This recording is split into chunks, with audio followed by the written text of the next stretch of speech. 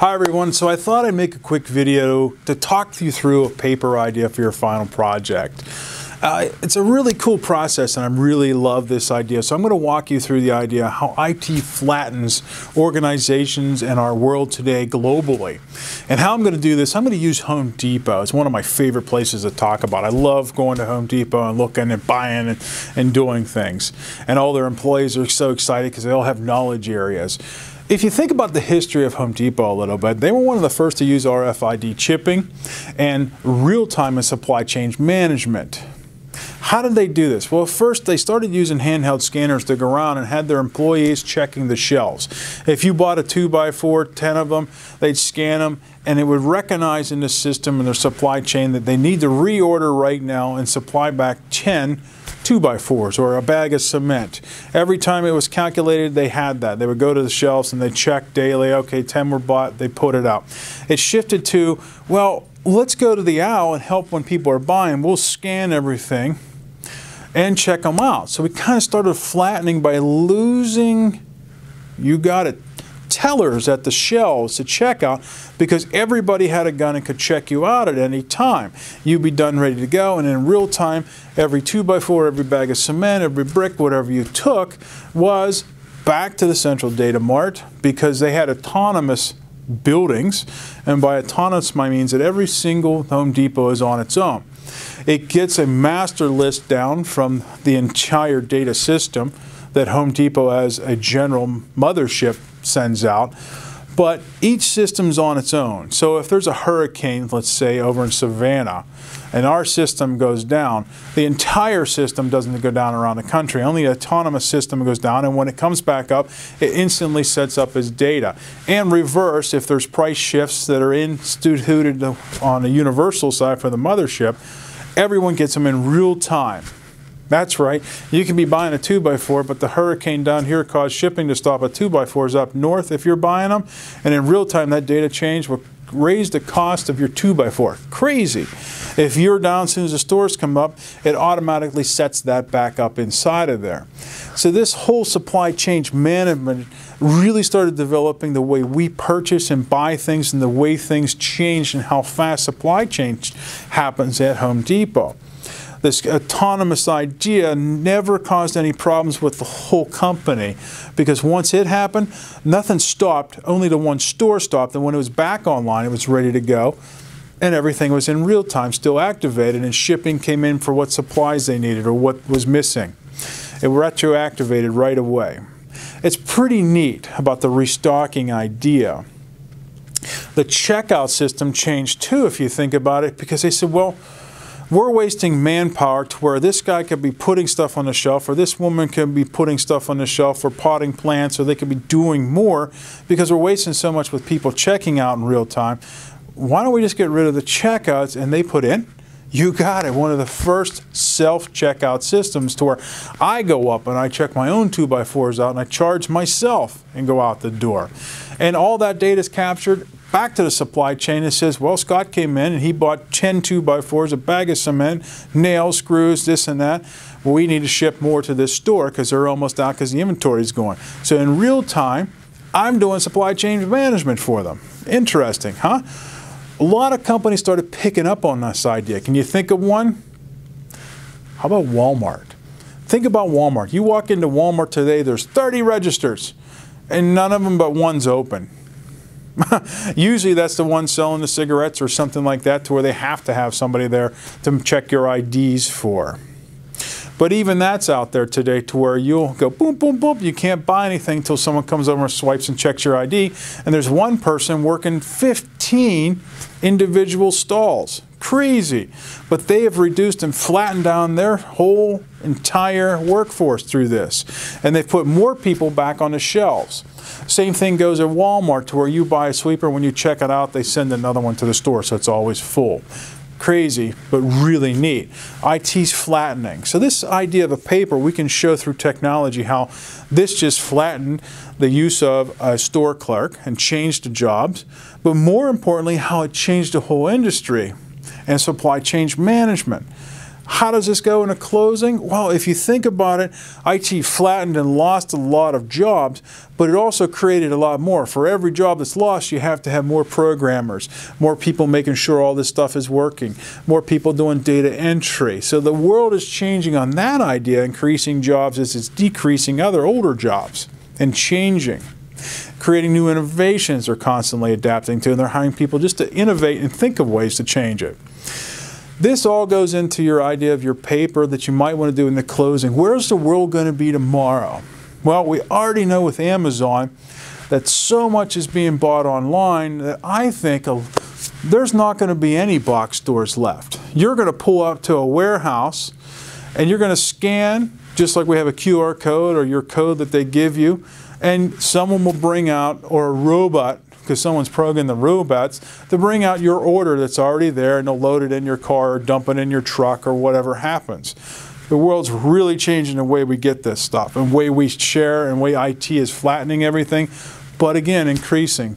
Every time there's a new robot, someone's got to program the robot, someone's got to maintain the robot, someone's got to update the skills, someone's got to update the data the robot picks at the Amazon warehouses. Tons of new jobs. But our jobs are growing, gang, so you're in a great field.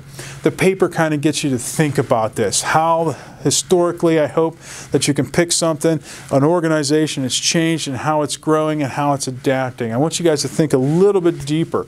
I use the idea of how IT is flattening in supply chain management. From, oh, we went to someone writing down, saying we need 3, there was 2 bought, you know, there's 1 left, I got to order a couple more.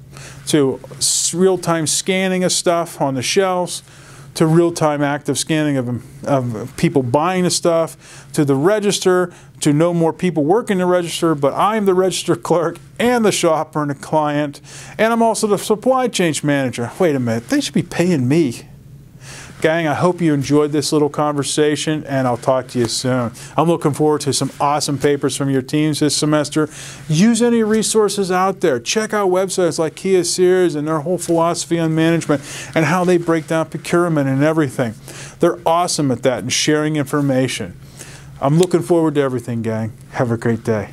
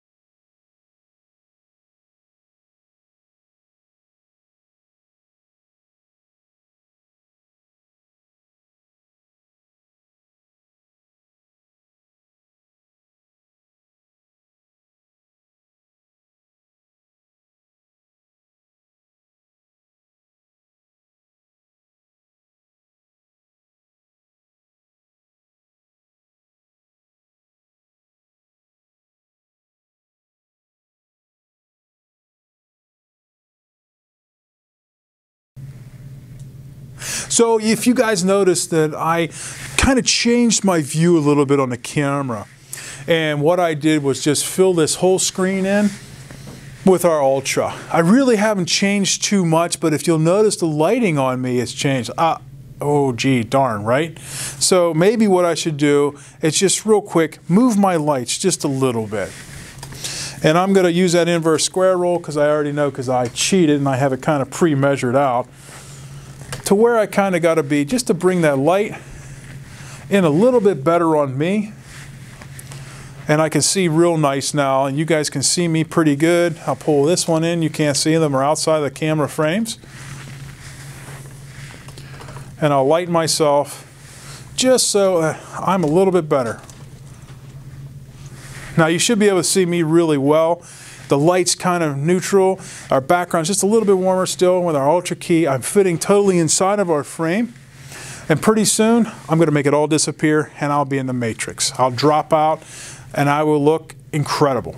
This is something you can do just for your clients. And as you're talking, just like they do in television and movies, they'll actually add in video or photos and stills to talk about them. And they can shrink them down and put them in little corner dead areas of the green screen if they want, or the whole background.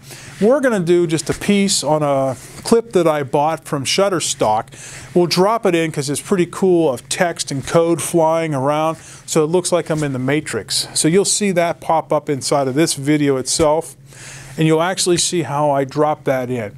So I'm going to do that pretty quick, and we'll start doing it probably in about... Now, hey gang, I'm in the Matrix. Can you believe this? Incredible. So if you watch the video, you'll see what I'm doing, and I'll show you how to cut that in, and it'll be pretty wild overall. So I'm going to talk about this, and you're going to hear me talk about it in the video. It's going to be pretty neat.